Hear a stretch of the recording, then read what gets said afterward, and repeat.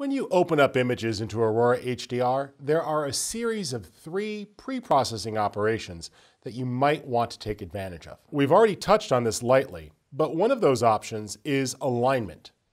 In this case, here is an image that I shot handheld, and it was a low light situation, one where I was not allowed to use a tripod.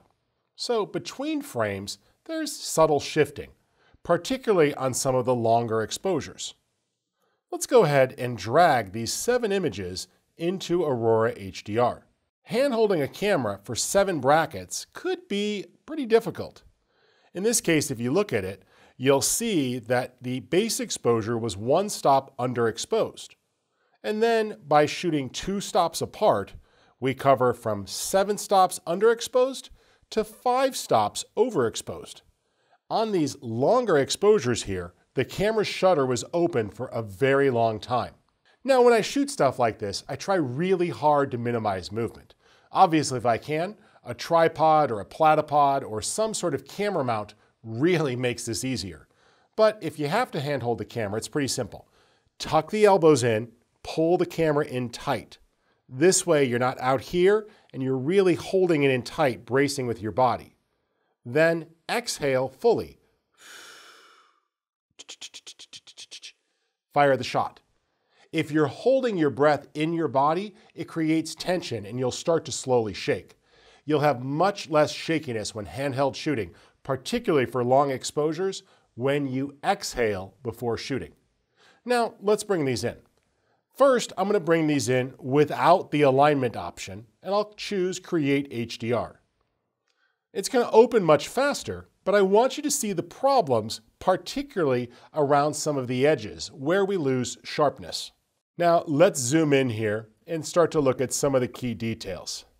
It's not terrible, but the image doesn't feel tack sharp. I'm noticing here that we have a little bit of shift. The edges look just kind of soft on some of these core details here, due to a slight shakiness in my handheld technique. It's not terrible, but it's not as good as it could be. So let's go ahead and close that and try it again. This time, I'll check the option for alignment and create the HDR image. Now, the raw files take a little longer to open, but it will then take an additional step of comparing each image to the next and looking for key details that the software will line up. There we go. And let's punch in.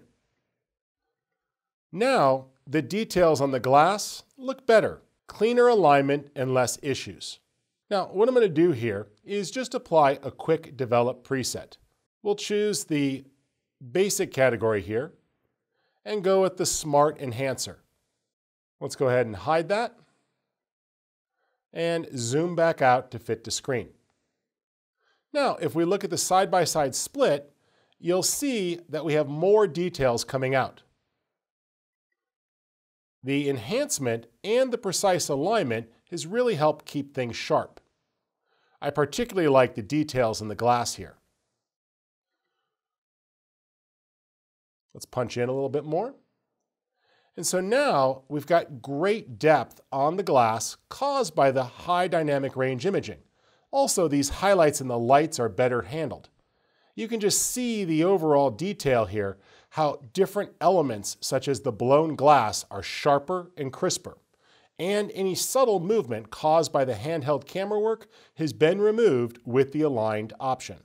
If you're going to be taking advantage of handheld shooting, or even if you're shooting from a tripod, but from a platform that's not rock stable. Maybe you're on a dock or you're shooting from a surface that has a lot of people walking on it that creates subtle vibrations. This alignment option does a great job. What it will do is look at each image, lock on to key details, and then suddenly or subtly shift those images until they precisely line up, and it will give you great overall results with sharper edges and better details.